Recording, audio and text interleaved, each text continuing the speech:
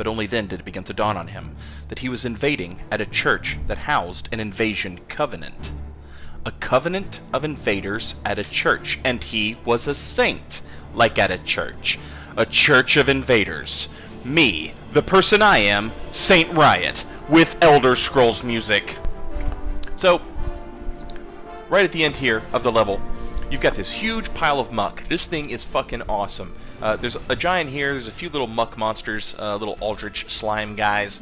The giant, man, I tell you what, I got killed by giants on 3 occasions while invading here. You know, obviously, they're like an environmental hazard, so be careful around these dudes.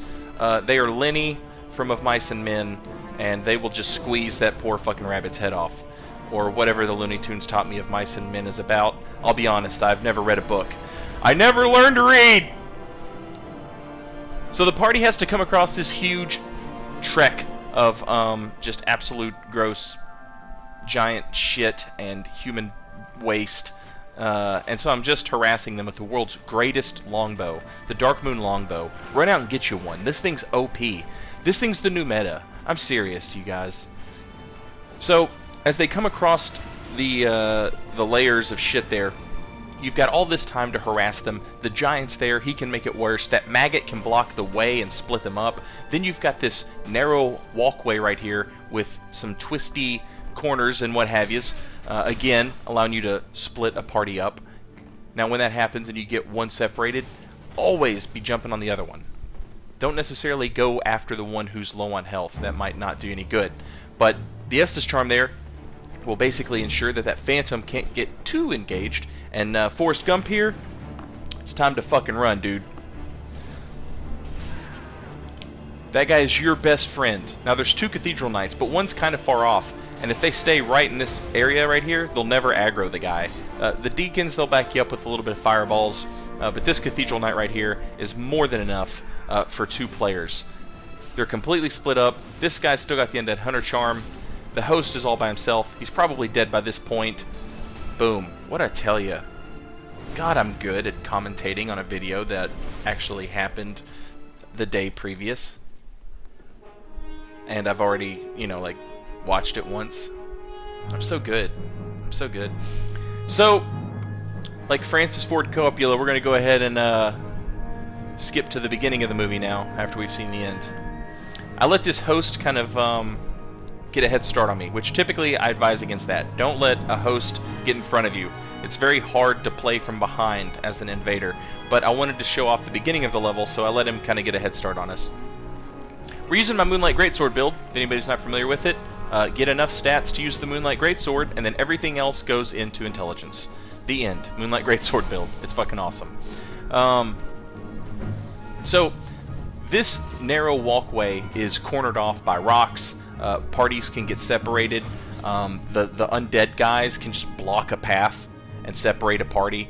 Some of the undead guys there, their little maggot vomit that they throw up, it can proc bleed on hosts. Some of them have maggot men in their bellies, and those maggot men, if they hit you, that also procs bleed, and that doesn't just go away. You have to have a torch, or you have to eat a red moss clump to get that bleed effect to leave. The host kind of fell off the ledge here, which would be great. This blue that's coming, and here comes another one, they're not going to know, you know, necessarily which path we went down, because the enemies constantly respawn, which is that's great for an invader. These are shitty enemies. They're not great enemies, but there's a lot of them, and you can use that to your advantage. It's a lot like the Undead Settlement, where we talked about the Corvian Knights. They're badasses, but they can hurt you. Same thing with this Grave Warden who hangs out up here. He can fuck you up even if there's not a seed active. But the rest of the enemies, the little Corvian shitbirds that walk around, are basically the equivalent of these guys here, these little undead that just kind of basically block the path. Now, since the host is in such a hurry, I'm going to let them get a head start on me here, and I'm just going to turn around and deal with this blue solo while I can, because that's the smart play. And basically, at this point, I think the host, watch this, ooh, beautiful rollback step. I think the host is probably going to get in the shortcut. I'm not sure if he did or not, but that would be my guess. But he didn't come help the blue, so we get back up to 5 Estus. Grave Warden's still alive. We're giving him plenty of space. And I'm not too concerned about whether or not he wants in on this fight or not. If he doesn't want in on, that's fine with me. I don't want to get hit by those blades or his fire breath or whatever anyway. But while I'm up here fighting the host, you guys can visually appreciate the parry spam. And there's a little bit on both sides. I'm not going to lie. But anyway, you guys can visually enjoy that, and you can listen to the soothing sound of my voice as I tell you this. The Silver Cat Ring will keep you alive if you drop down from the shortcut ladder all the way to the floor. It'll keep you. You'll survive that with a Silver Cat Ring on. You can survive the fall outside from pretty much every area, including the bridge where the maggot belly guy spawns. You can survive that fall with the Silver Cat Ring. The only fall that I know for a fact will kill you with the Silver Cat Ring is from the Undead Bone Shard. There might be other areas and corners that you can't survive, but that's the only one I know of for sure, So the Silver Cat Ring is always an excellent choice if you're being chased right there. If you get chased, you can put that Silver Cat Ring on, you can drop down into the maggot body, the little maggot ditch. It's a little ditch full of maggot guys. There's a huge crystal lizard down there. You can drop down there and you know, catch back up with the party when, you know, you're not gonna get just gang fucked.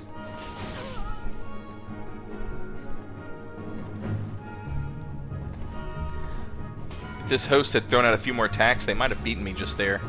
Fortunately, they were more concerned about the parry.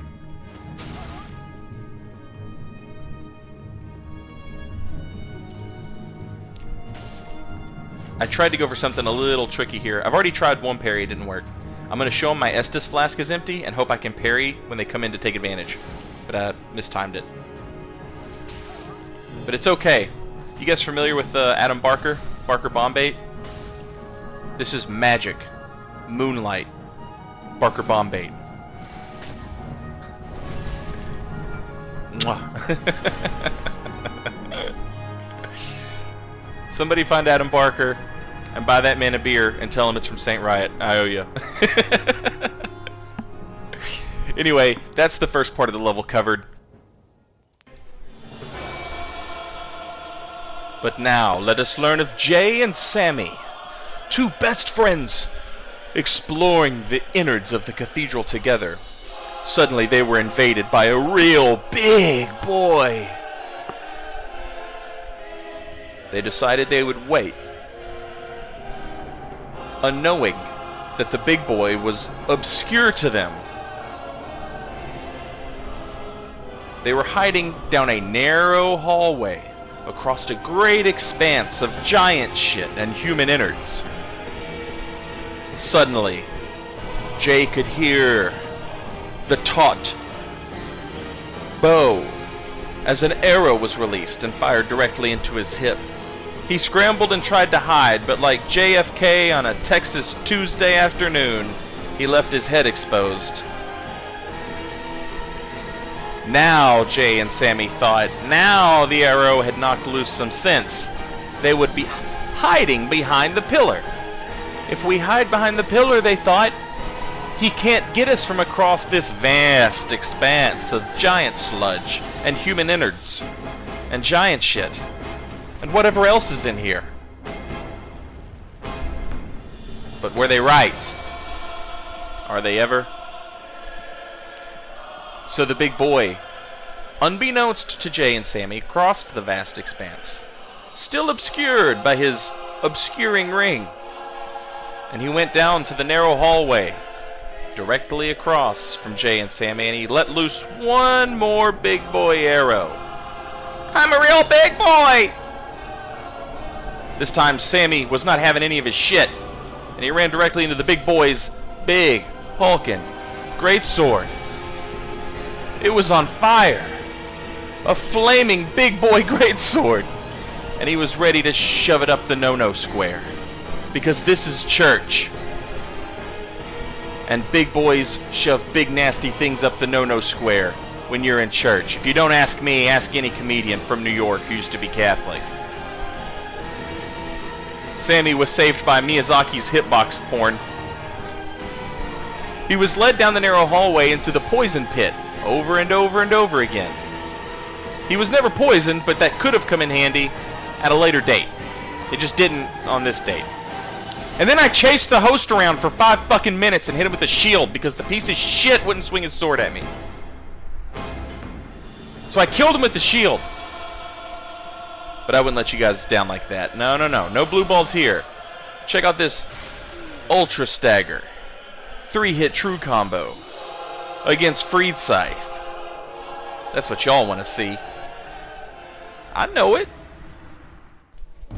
And now I have saved the best for last. This is my favorite place to invade in the Cathedral, the rooftops. I love invading here. I was a little concerned because I look down and I see that most of the enemies are already dead. And so I'm thinking, man, they've already cleared the rooftops. This isn't going to be a lot of... I'm not going to be able to show off the rooftops. I was kind of disappointed. Fortunately, I get to the party, and I see them just sort of hanging around the door. And they're kind of, you know, waiting for the invader to show up. So I swap to the obscuring ring. We get the great bow ready. Lucatil comes out. She's the host. She takes a seat. She's just going to sit here and wait for the invader to show up. Well, the invader has showed up, baby girl. He showed up real good.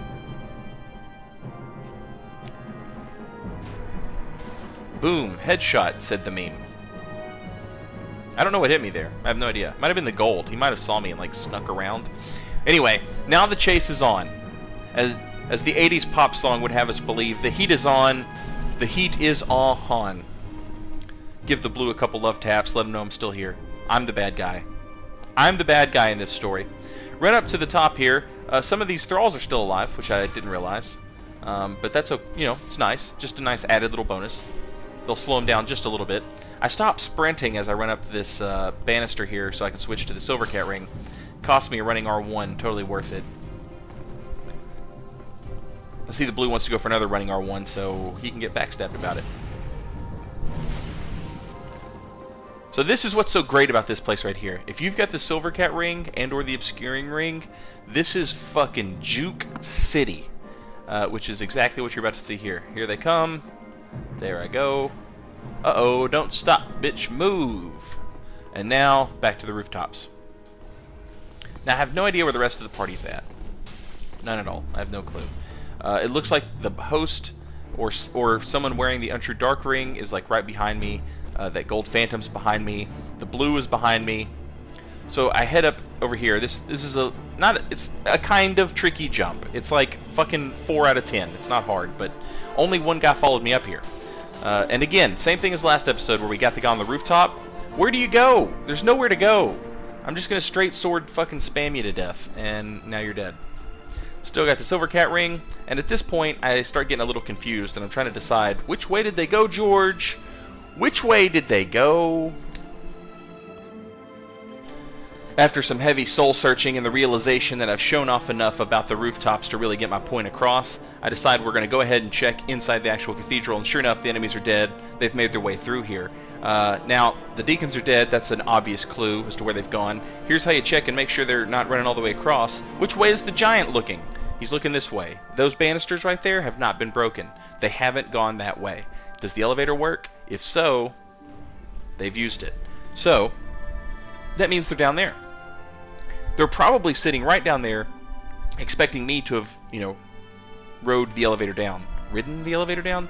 I have not done that. I am, however, going to equip this Black Knight sword, Silver Cat ring, and get plunged on, baby boys.